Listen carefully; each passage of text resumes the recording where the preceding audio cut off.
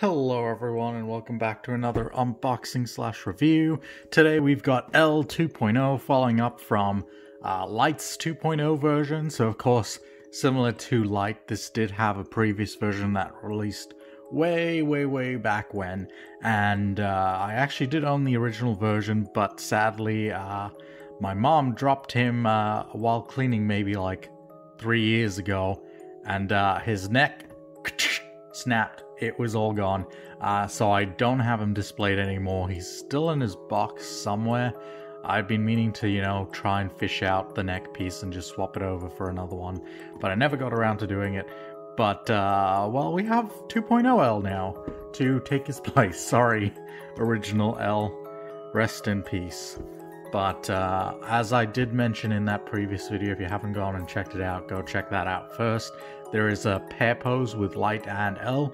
I thought I was going to go with this one, but because of the lack of space I'm experiencing right now, because I've bought way too many Nendoroids, the handcuffs even, is going to take up a little too much space. Plus, when I did have him originally posed, it was with this chair thing, his original chair, so I figured I might as well just do that again. To, pay homage to the original L that used to be on my shelf. He does have a better chair now, which is cool. I appreciate it. So let's get cracking into it.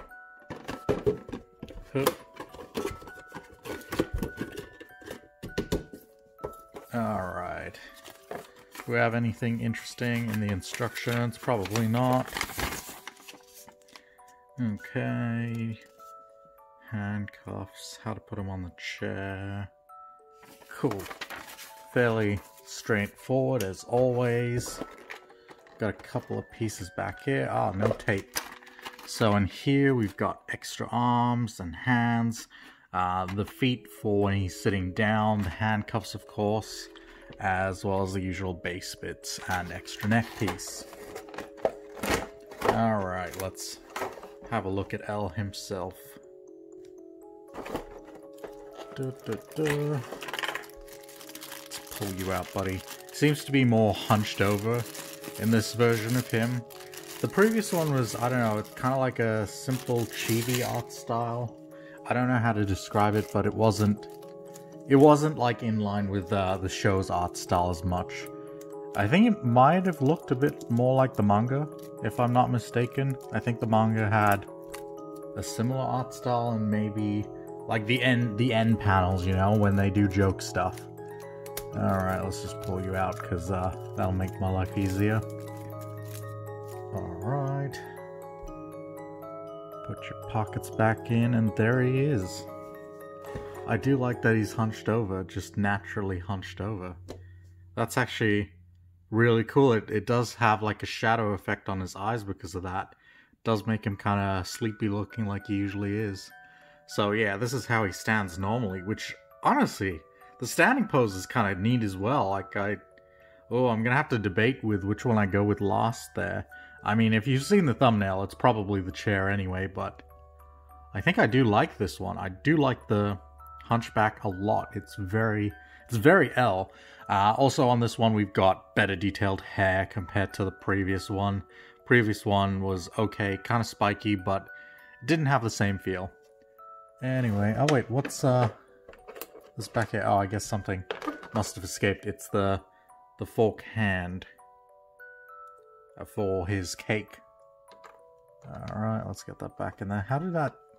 What? How did that even get out? That's interesting. Maybe it's a sign. I have to go with the chair cake pose. Because L's fork somehow escaped the plastic. Okay, whatever. We'll go with it. This is interesting that they've bagged up his faceplates and everything else as well. This might just be a re-release thing, I don't know. Here we have just a kind of plain blank expression, L's just thinking, watching, observing. What else do we have? The rare smiley face. Honestly, his eyes, his faceplates just look super creepy without any detail. If you just have the faceplate, it's this thing looks terrifying. If you saw this in a dark room, run. Alright. We also have the cake. The cake is a lie. Not in Death Note at least though. And his chair. I'm trying to remember what chair this was. I think this was like earlier on when, what was his name? Watabe? Watabe and him were in the hotel, if I'm not mistaken. I think this was the chair he sat in and ate the cake, if memory serves right, hence the cake being here. We do have like a little dents there for his legs to go on. Very cool. Oh man, I'm gonna go with the chair. The chair seems like the coolest one. But anyway, let's get on to some other poses. Alright, here's our first pose for L. It's a bit hard to see at certain angles, but he's kind of just biting his thumb. I did notice it's a bit hard to get his thumb to really fit in his mouth, but if you're looking from an angle like this, you don't really notice it. But it is still a cool pose anyway. I really do like the sitting down thing.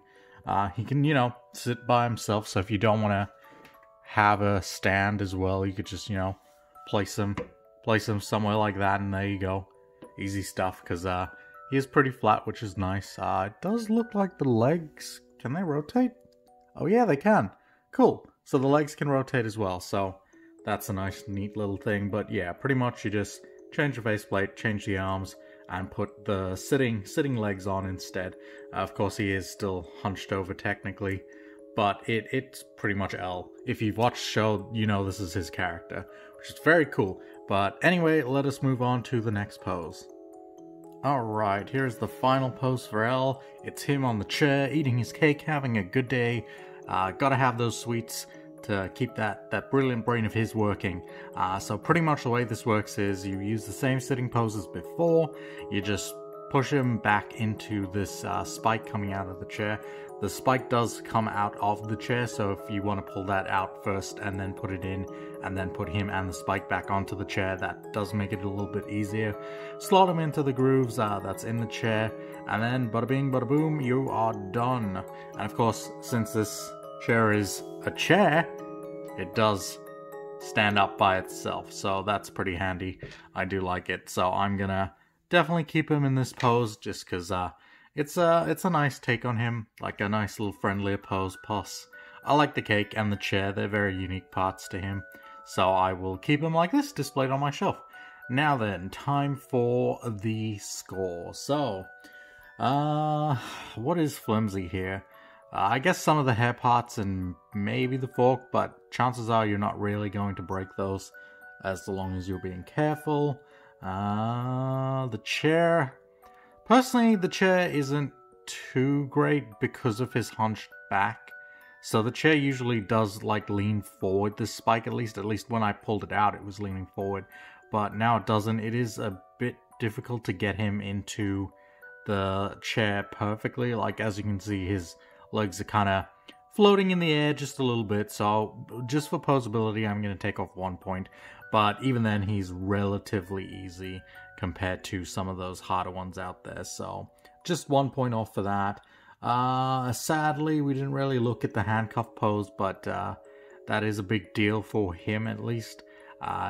Compared to Light does have other poses, but L here does rely on that handcuff thing. So if you don't have Light, it might not be as much value getting out of it for you. But for me, it's fine. I think it's fine. Anyway, yeah, I think I'm going to give L a whole 9 out of 10, which is pretty good all in all.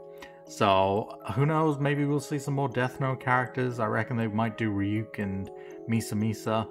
We will have to see what they do down the line. But for now, this is everyone in the set for the 2.0 version. But yeah, that's going to do it for this one. I hope you enjoyed it. If you did, drop a like, subscribe for more Nendoroid content, and if you're trying to support me directly, go check out the Patreon. But yeah, that's going to do it for this one, and I will see you all in the next one. Alright, bye!